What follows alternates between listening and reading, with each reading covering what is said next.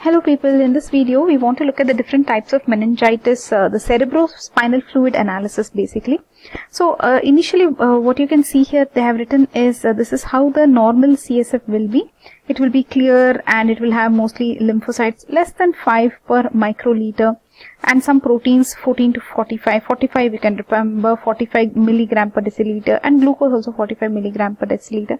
This is how the normal CSF will be. However, it will be cloudy only if there is bacteria, okay, that is pyogenic meningitis, okay, which can be caused because of Listeria, Neisseria, meningitis, okay, Streptococcus pneumoniae.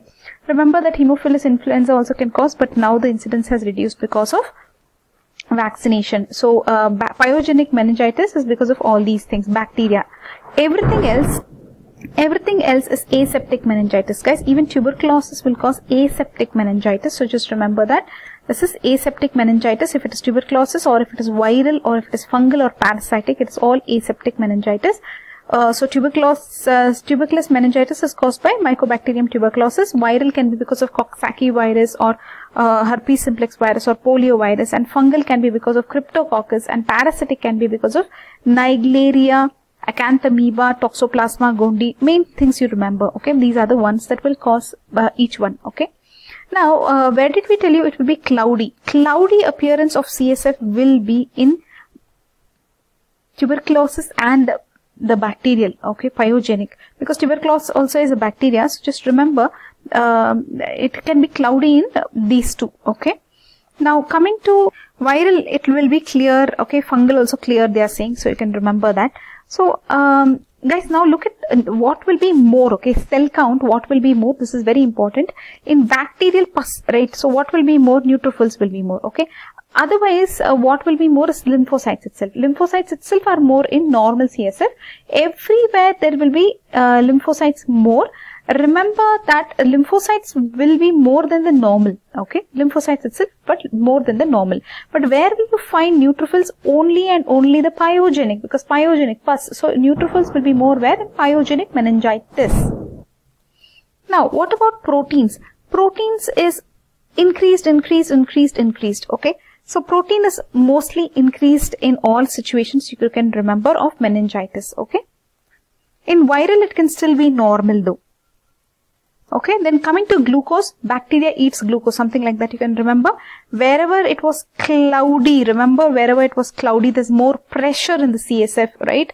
It will be cloudy means there's more pressure in the CSF. The glucose also will be decreased at that time. So this is something that you can note. Where is the glucose decreased, guys? Glucose is decreased in, yeah, it's thundering here. So glucose is decreased in acute pyogenic meningitis and tuberculous meningitis. What is reduced? Glucose is less, low. Glucose, all the bacteria ate up the glucose. That's how we try to remember it. Glucose is eaten up by the bacteria. Okay, then even fungus, they have written. Fungus also eats up the bacteria. Sorry, eats up the glucose. But viral, you see, viral, it is normal, okay. Viral, the glucose levels are normal, okay. What else? So, we have only the last column to cover, additional investigation. That and all is easy, that you will do, right? So, basically for fungal and parasitic, they are saying direct wet mount of CSF. For viral, they are saying polymerase chain reaction, that is PCR. For bacteria, what will you do? Gram stain, etc. For tuberculous meningitis, you will do AFB stain, acid fast bacilli stain, okay. So, that's it, guys. We just wanted to tell you that there are so many other types of meningitis. So far in pathology, you may have only looked at bacterial, viral and tuberculous. Now you have to remember fungal and parasitic also. Look at this one. This is the cloudy cerebrospinal fluid, okay. Cloudy means what can it be? It can be tuberculous or acute pyogenic. The pressure will be more, remember. CSF pressure will be more. Glucose will be decreased. Those three are standard here, see. Turbulent, purulent, more pressure, cloudy, decreased glucose, okay. So these things are kind of common in acute pyogenic meningitis and tuberculous meningitis, okay. Look at the small table here, this one. Basically what it says is the organisms that can cause meningitis, look at this.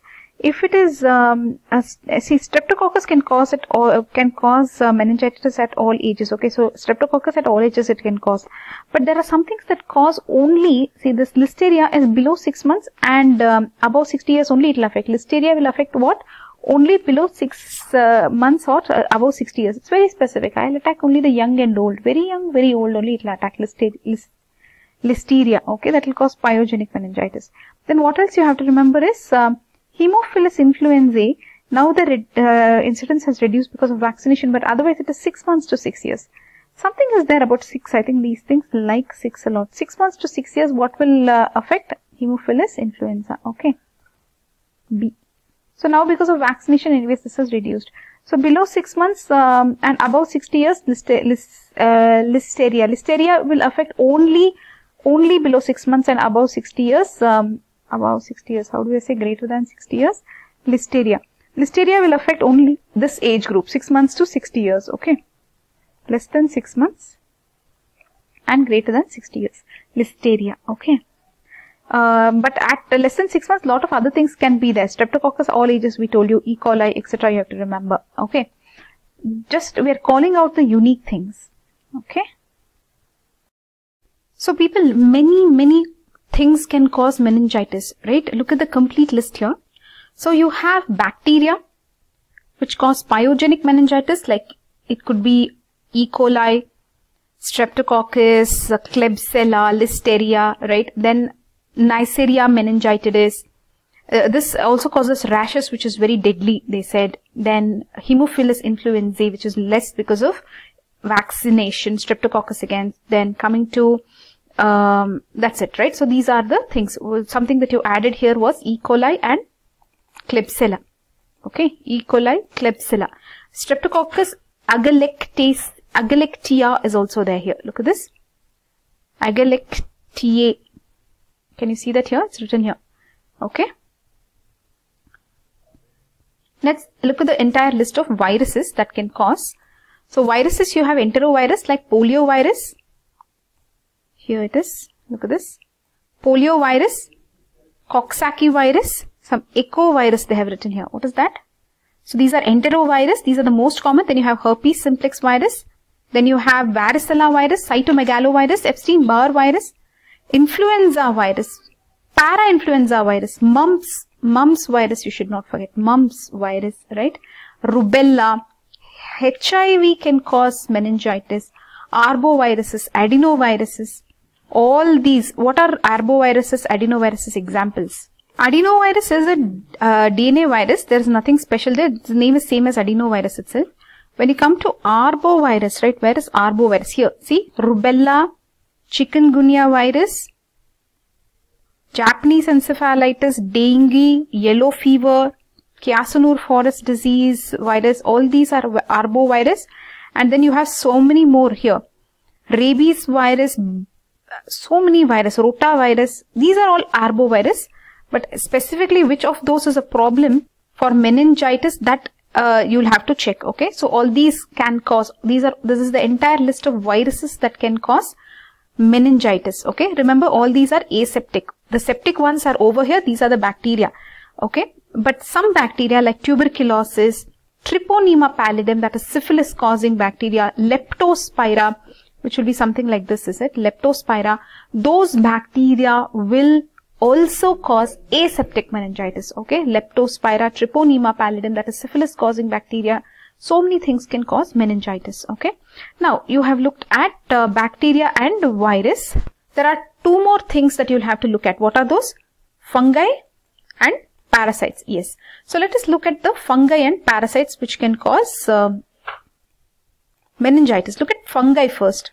Fungi, you have the Cryptococcus neoformans. Do you know how this Cryptococcus neoformans looks? You would have studied it in microbiology. Something like this, isn't it? Like, wait, we'll show you. So, this is a fungus and it is coming under yeast category, Cryptococcus neoformans. Okay, so it will not have any hyphae and all. Just look at this.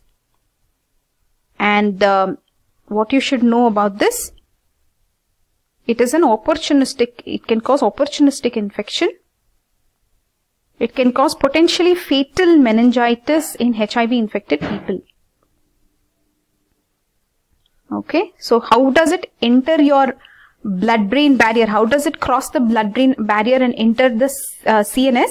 Like a Trojan horse, it is carried inside macrophages. So macrophages, which are supposed to protect your body, will carry the Cryptococcus into your brain. Okay, so that is a Trojan horse kind of a thing, where inside who is sitting? The Cryptococcus. What is the one that is carrying the Cryptococcus inside? The macrophage. Okay, so the brain will allow it, thinking that it is some defense, but then it will be a fungus that is coming inside. Okay, then so there are a lot of other things about Cryptococcus.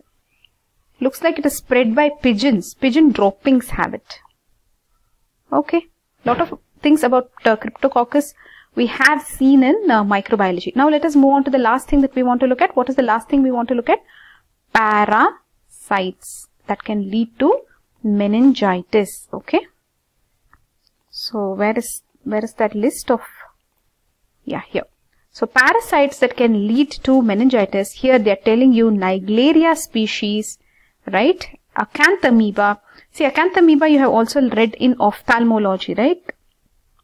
Contact lens users, dirty water, so that can lead to Acanthamoeba conjunctivitis, is it?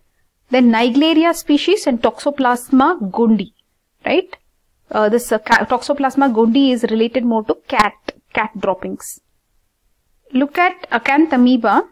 This is Acanthamoeba. So people who are, did they write here? Encephalitis it will cause, especially in HIV patients. Okay, amoebic encephalitis. So that is why you should know about all these. Okay, so what about Naegleria fowleri? Is it fowleri that they have written here? Naegleria species. So Naegleria has many species under it. They have written Naegleria species here. So that's it, people. In this video we have looked at all the types of causative organisms of meningitis. We have looked at bacteria, virus, other types of bacteria which can cause aseptic meningitis, parasites, fungi, right? A lot of things. That's it for now, guys. Bye bye.